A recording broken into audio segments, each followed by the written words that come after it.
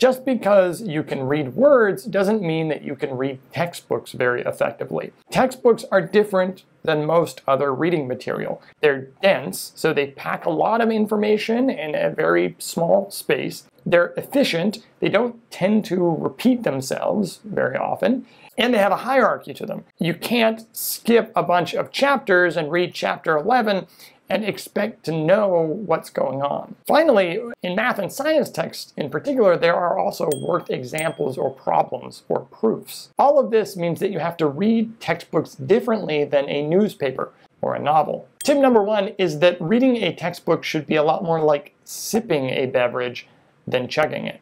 What I mean by sipping is that you should limit yourself to 10, 15 minutes or maybe a half an hour max of time that you spend focused on reading the textbook. And this can just be as little as a few pages, 3, 4, 5 pages.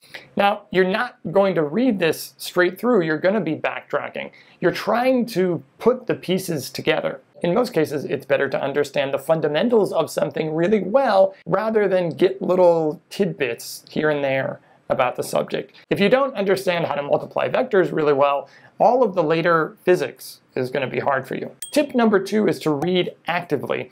And I mean something very specific by this. One of the drawbacks of textbooks is that everything is laid out there. They're not going to lie to you, absent some mistake that was made in the textbook. And the tendency that we have is once we read over something and we think it makes sense, we just accept it as being true or being natural or normal. But you want to try to resist that temptation. It's better to think of yourself as a fact checker or a very suspicious detective. You want all the pieces to add up, and you want to be sure that you yourself have added up all the pieces. You don't want to rely on someone else to just tell you what the pieces are. So when I come to an example problem, I try to cover up the answer to that problem so that all I'm focusing on is the question itself, and I try to answer that question before I look and see how the textbook answers it. Now maybe I get that question right and I understand everything and it's great, or maybe I make a mistake somewhere. Maybe I make a stupid mistake, maybe it's a big conceptual mistake. Whatever it is, the process of doing that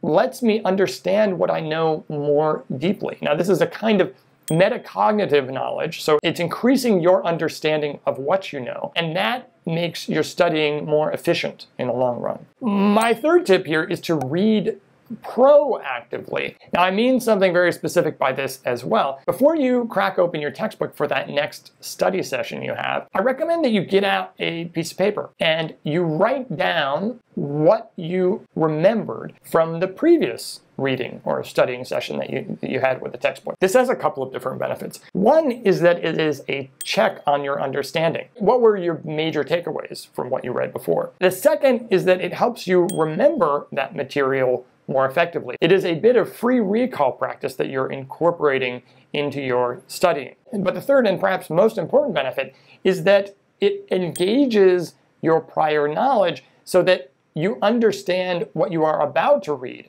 more effectively. So you're bringing to the fore the relevant ideas and problems and examples that the textbook is going to build on. Remember that a little bit of forgetting is quite beneficial for deep, long-lasting learning. Here is a video about why. Good luck. I'll see you next time.